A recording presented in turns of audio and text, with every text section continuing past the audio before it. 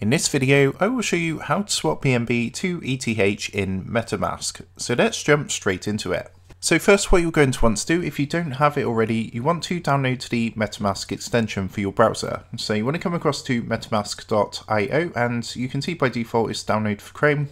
But if you click the download button at the top, you're going to see all the different supported browsers. So what you want to do is download the extension for the browser that you are using. So for me, it's actually Google Chrome. I've gone ahead and got this set up. So once you've installed it, what you want to do is click onto this little jigsaw puzzle piece up here. This is your extensions, and then you can come and open up Metamask.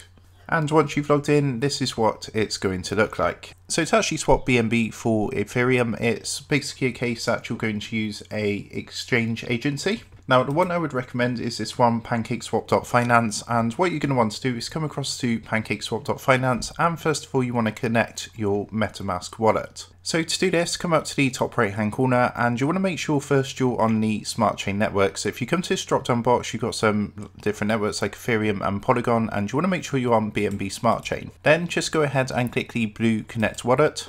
And what you can do, you'll see Metamask here. So you want to click onto that to connect your Metamask wallet. So what it's going to do is load up the extension, and it's going to ask you if you want to connect with Metamask. So you can see I've got my wallet here, which I've set up. So of course I've bled this out for security reasons. What you want to do is click the blue, then go ahead and click the blue connect button, and you'll see we are now connected. So now we have our wallet connected. What you want to do on PancakeSwap is if you come up to these options up here, and you want to click onto trade and then go to swap.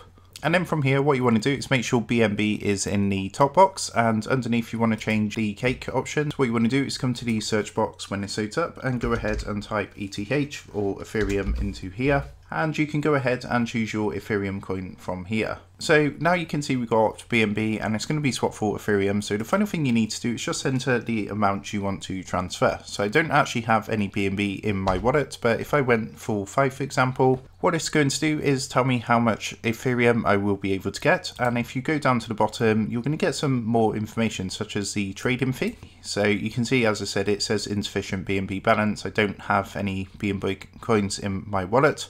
But if you do, then it's going to give you the swap button down here. This will say swap. So what you would do is click swap, and that's going to go ahead and swap your BNB for Ethereum. So I hope this quick tutorial helped you out today, and if it did, I'd really appreciate it if you was to consider dropping down below the video, leaving a like, and also subscribing to the channel. With that being said, I just want to take a minute to thank you guys for watching this quick tutorial, and I will see you in the next video.